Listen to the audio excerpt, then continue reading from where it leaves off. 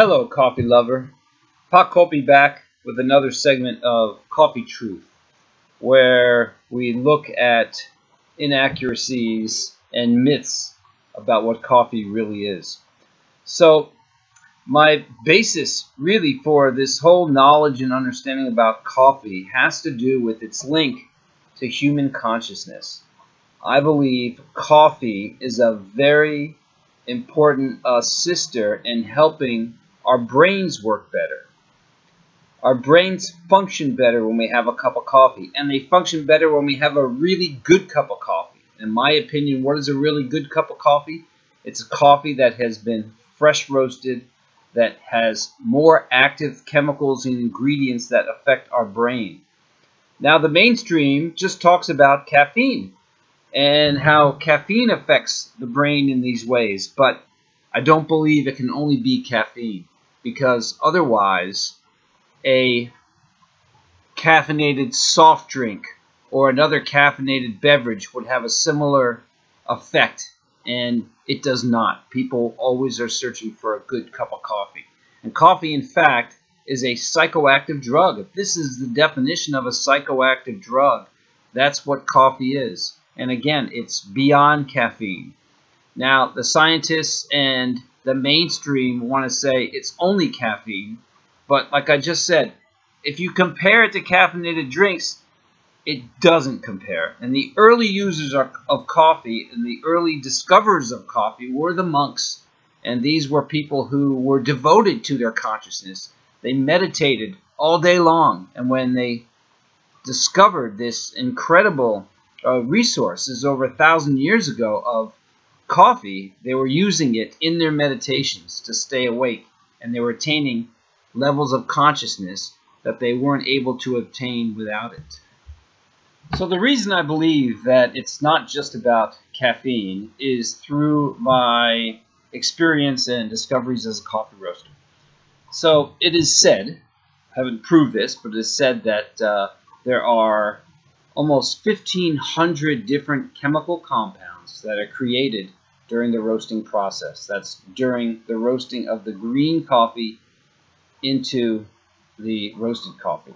And when I say alive, people misunderstand me. I'm talking about those chemicals that are active immediately after roasting. They're active.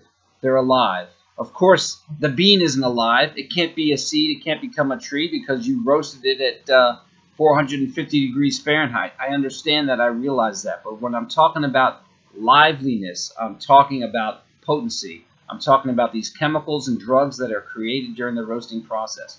1,500 of them. I mean, it's an amazing number. Now, I can't confirm that number. I don't have a laboratory. So I'm taking several sources and their word for it. Let's just say it's half that, or 1,000 chemicals. It's still quite a bit. Now, what I've noticed with the coffee roasting is that, and this is what they say, is that in the first 24 hours, 40% of the CO2 that's created has left the porous coffee bean as a gas.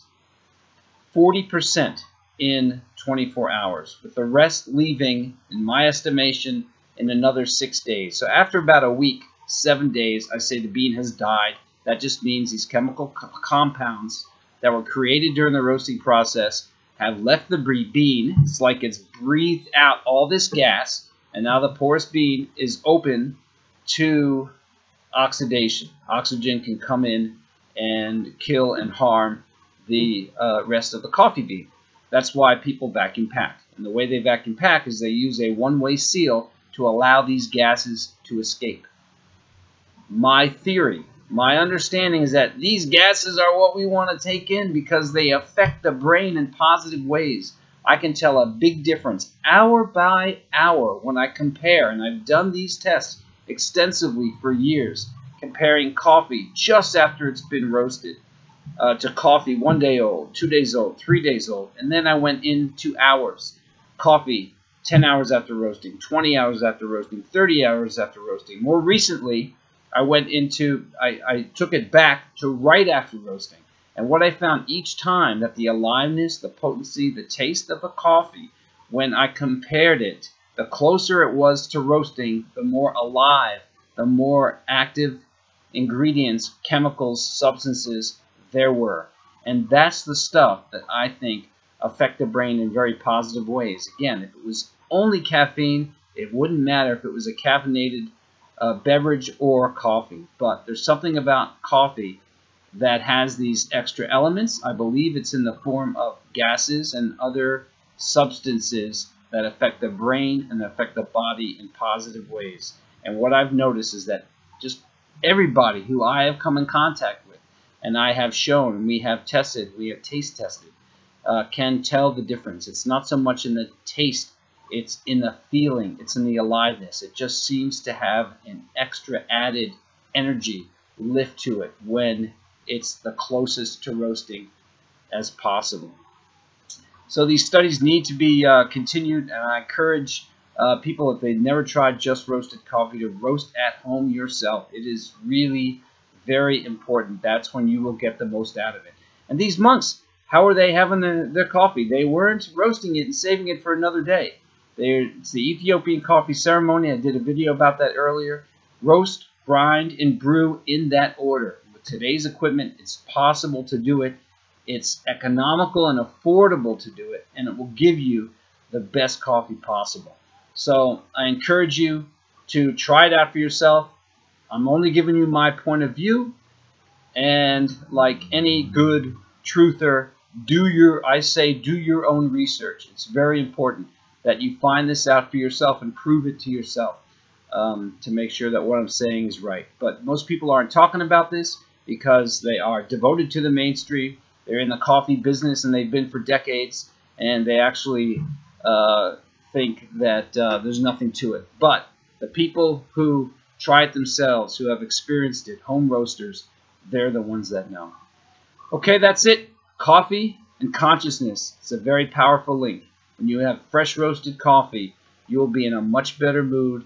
You will be uplifted. You will be clear-headed, and your day, in that sense, will go much better.